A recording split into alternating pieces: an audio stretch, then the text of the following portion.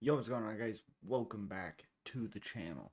Today we are talking about why Merab Dvalishvili makes the MMA bantamweight 135 division in the UFC a little bit weird because even though I do think if Sean rematch has a rematch with Merab, I think the fight goes really completely different.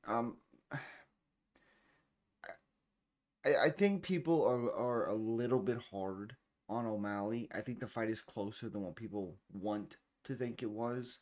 There's an argument that it was 3-2 O'Malley. I think it's pretty. It is whatever that Marab won. I mean, you get taken down that many times, you can't really argue, that loss. Um, but O'Malley also wasn't offensive enough to make the argument that he won. I do think Marab's hardest fight is Umar Nurmagomedov because even when he fought O'Malley, once again there wasn't a whole lot of offense, a lot of control, which I'm not necessarily complaining because if Marab gets Sean down, it's on Sean to get up. It's not on Marab to continue moving. You know, that's just my personal opinion on that.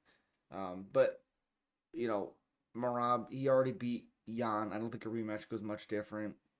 I think Corey is just bad. Marab wouldn't lose to Corey. Song Yadong would be a little interesting just because he has some ridiculous power and he could make Marab pay. And I don't think he would um, be worried so much about the takedowns like Sean was. So I think he would let his hands go a little bit. Davis and Figueiredo is probably the second worst matchup for Umar just because of how well rounded he is, especially at this 135 division instead of 125.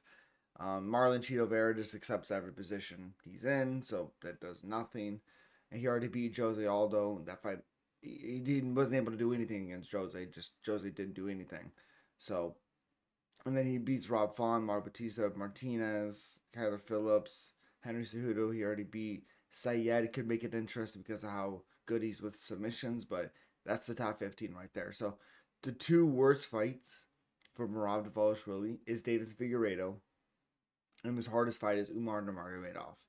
Um, I don't think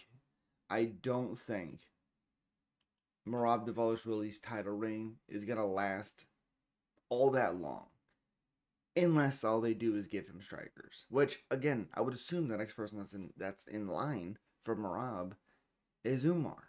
I would assume that's how that works, unless Sean wants an immediate rematch. And I do think a rematch with Sean wins. It's interesting because Sean, even though he was trying to pick his shots and trying to line it up, he's the only one who hurt anybody in that fight and hurt Marab twice with the front kick. I understand being worried about the takedown from Marab, but Sean has to understand Marab is not a finisher. He's not. He's just not. He doesn't finish anybody. So, with that being said, you can afford to get taken down at times as long as you're letting your hands go when he's coming in. Try to make him pay with his whack ass overcommitting shots. I mean, how many times did he throw that big left to cover distance to a takedown? I mean, it's wild. Now again with Umar, I mean not Umar, Marab, it worked. It kept working, so you can't fault the guy for it. But I do not think, I don't think we're for one gonna hear Marab talking about going up and fighting Taporia or Max. Those guys maul Marab, maul him, especially Max. Max destroys Marab because Max isn't gonna be worried about the takedowns. He's just not. Um, but I don't think this title reign is gonna last all that long for Marab.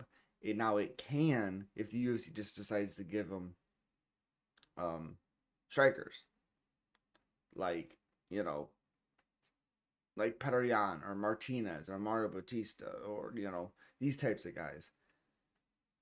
I don't expect this title run to be very long, and that's why I think this 135 division is in absolute shambles. It's going to be interesting next year, year and a half. Let's see what happens. As always, guys, subscribe, like, comment. Sorry for the video being all over the place. I'm a little bit tired. But as always, guys, you're incredible. Have a good one. Peace.